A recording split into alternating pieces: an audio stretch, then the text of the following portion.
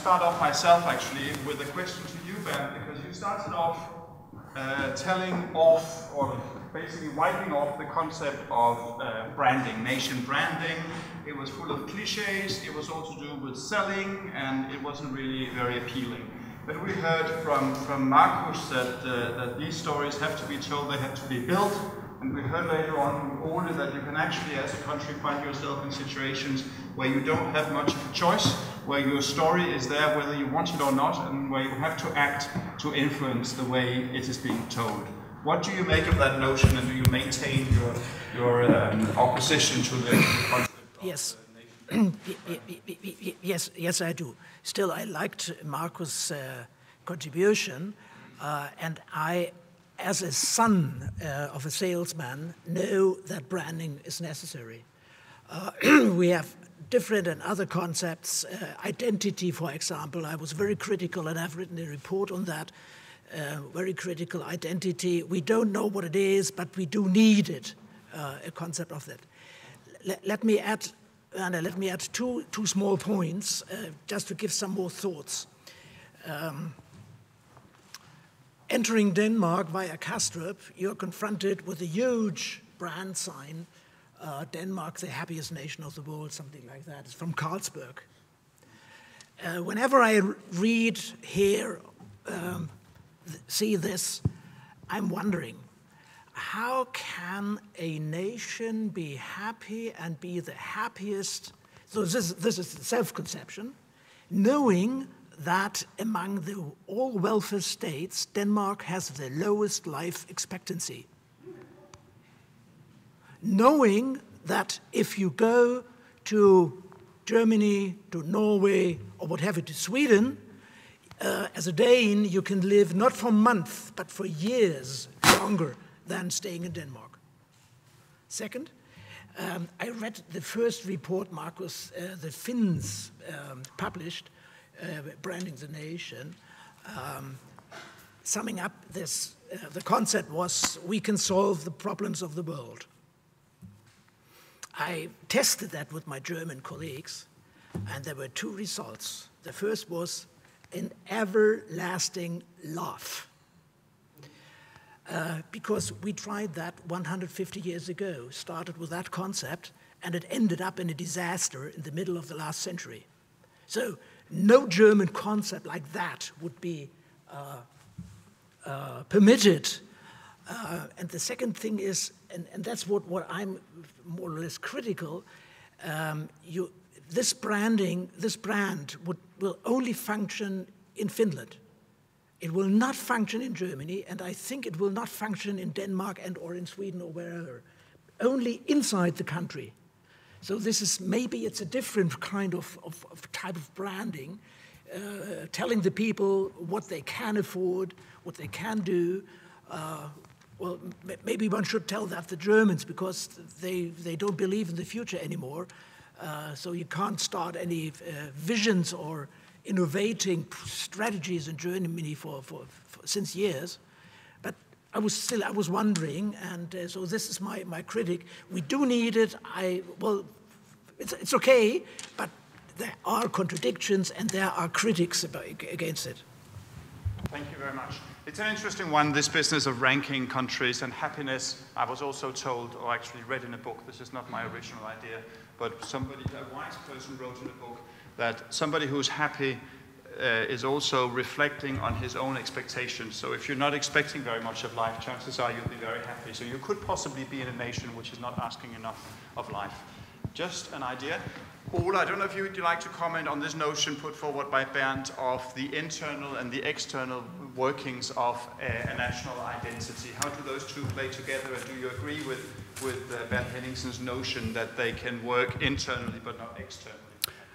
Yeah, very much so. I think in a Danish context it would be almost impossible to think of politicians, elected officials agreeing on what the actual brand or slogan should be. I wouldn't venture to start such a process, because that would lead nowhere. It might have some advantages internally in a country if you need to sit down and define who you are, but Danes would, I don't think that Danes would wish to do that. And in terms of brand, you're perfectly right. I mean, you might call it image, you might call it something else, but I can assure you, once your embassy is burning, you know that you have a problem with either your brand or your country's image or whatever you might call it. So it's there, and we just need to define a notion that reflects it. Thank you. Yeah, coming back to the Finnish case, it was not a slogan. Finishing it off for now. It was not a slogan, it was an internal vision for how they wanted to work. So they didn't go out and tell the world, we are going to be this. The Finns would never do that. They're too humble to do that. The point is that it's the identity that they want to build, the position they want to reach with time by doing things like the solved platform that I introduced. So it's working behind the scenes, this vision. And interestingly, when OECD's PISA report was published, the Finnish students ranked, elementary school students ranked highest in Europe on problem-solving skills. So they've really taken up a theme that they can prove that we are really good at this.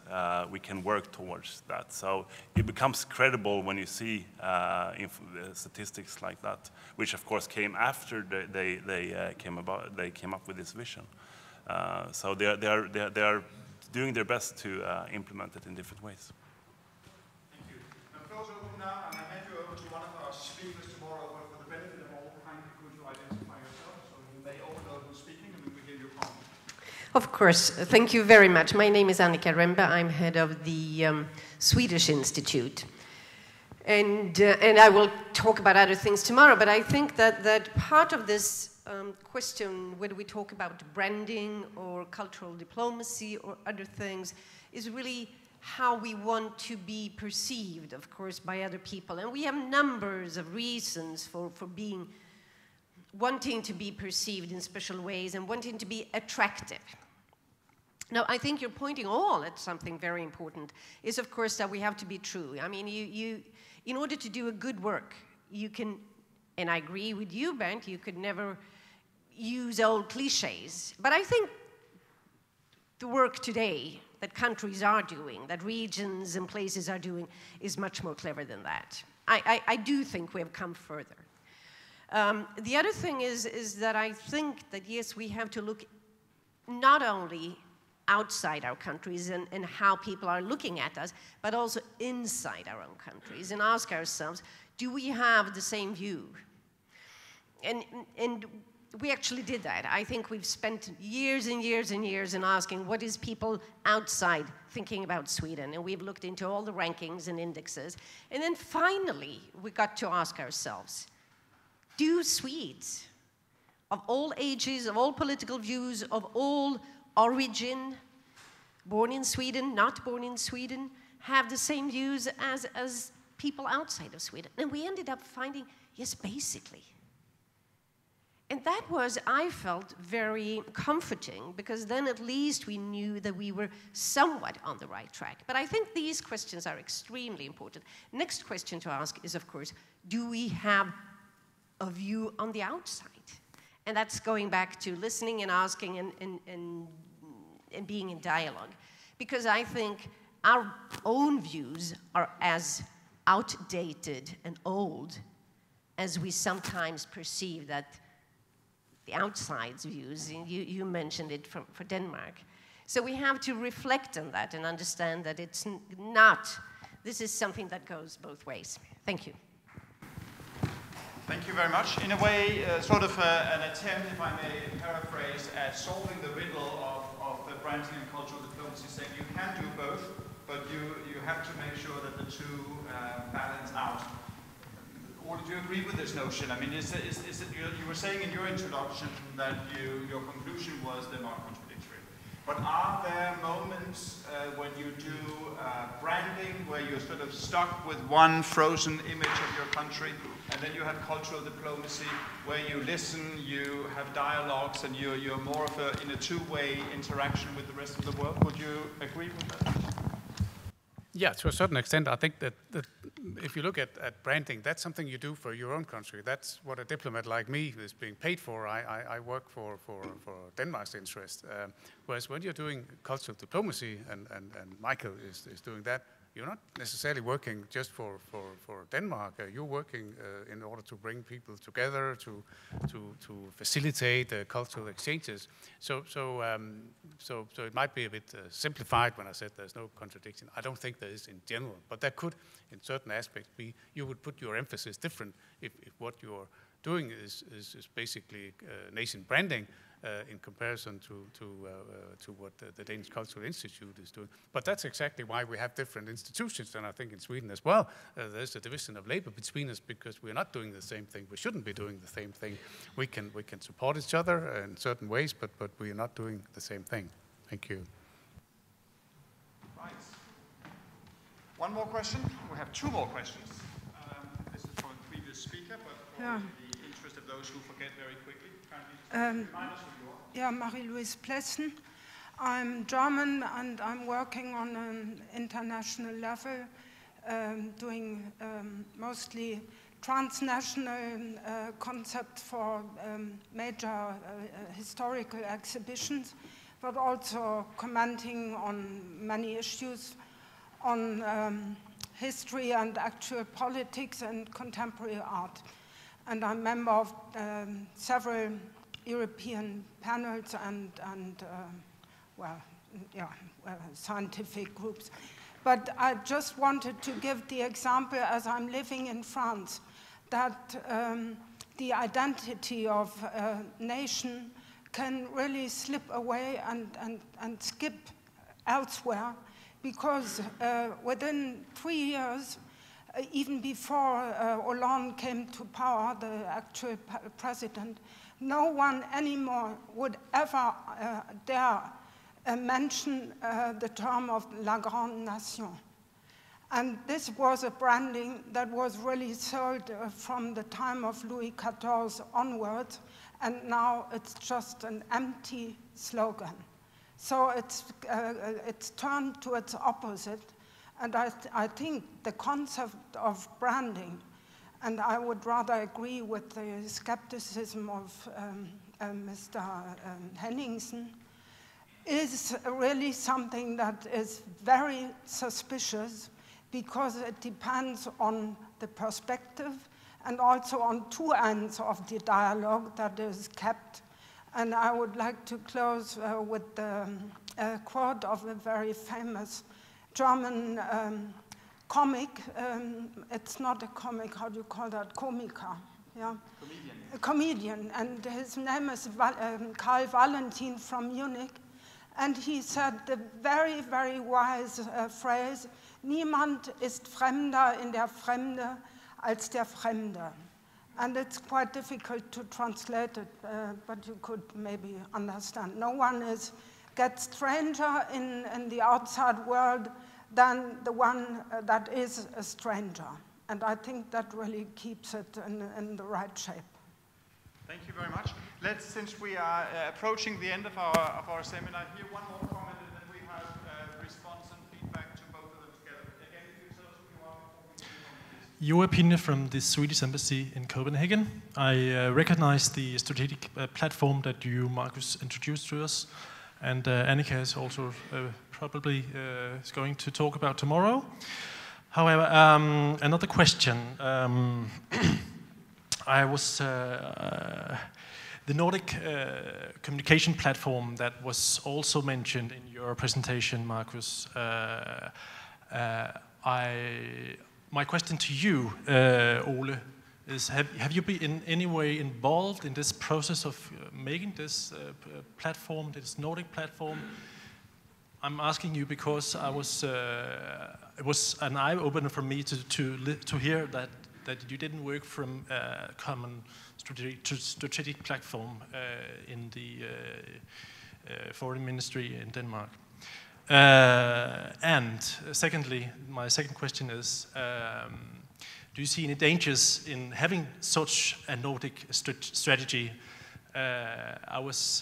This Expo case somehow gave me this idea that It could be a small-scale Kalmar union collapse.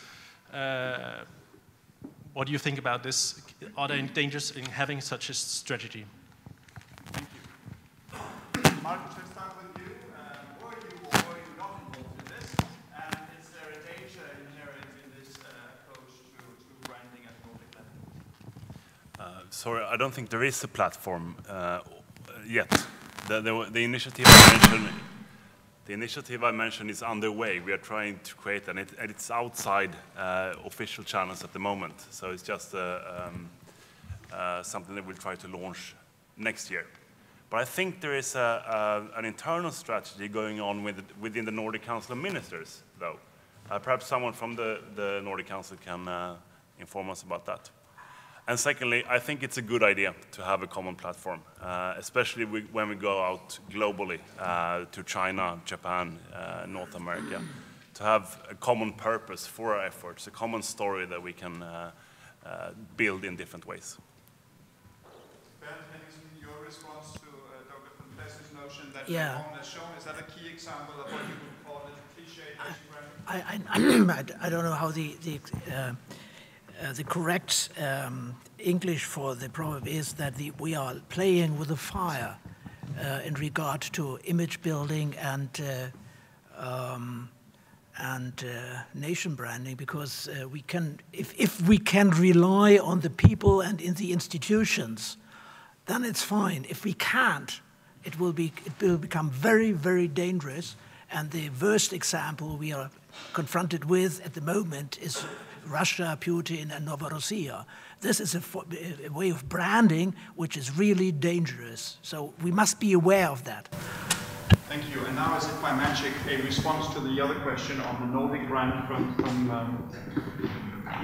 Yes, there is just a piece of information. There is an initiative from the Nordic ministers in all the Nordic countries, and the ministers of Nordic cooperation, that has asked their own ministries and institutes to try to launch, I wouldn't say a brand strategy, but it's a common strategy in order to collaborate on Nordic projects, like the Nordic Cool in Washington, D.C., which was a Nordic collaboration. So, and may I just add one thing? In Shanghai, yes, we did have separate pavilions, but there was a very, very strong Nordic collaboration. So we managed. Final remark from your neighbor? Thank you. First of all, my congrats to the Nordic countries for being able to put up this joint show in Osaka. We've so far managed only one UNESCO case, the Baltic chain, and the song festivals. But Professor Henningsen, you voiced this, you were the skeptic voice. At the Latvian Institute, we also do, like the Swedish Institute and like the Danish Foreign Ministry, we also do some branding. And when I'm on the radio, when I'm trying to explain to people the strong points of Latvia that we could use for branding outside, and is that we get telephone calls that exactly tell us the same. We have a high suicide rate, the poverty in the regions, what are you talking about? It's all bullshit, you know, no branding, nothing. But I think that is why we need to make these efforts not only abroad, but also inside the country to get the message across that there are some strong points that we can be proud of as a matter of raising one's self-confidence, not only here and there. Thank you.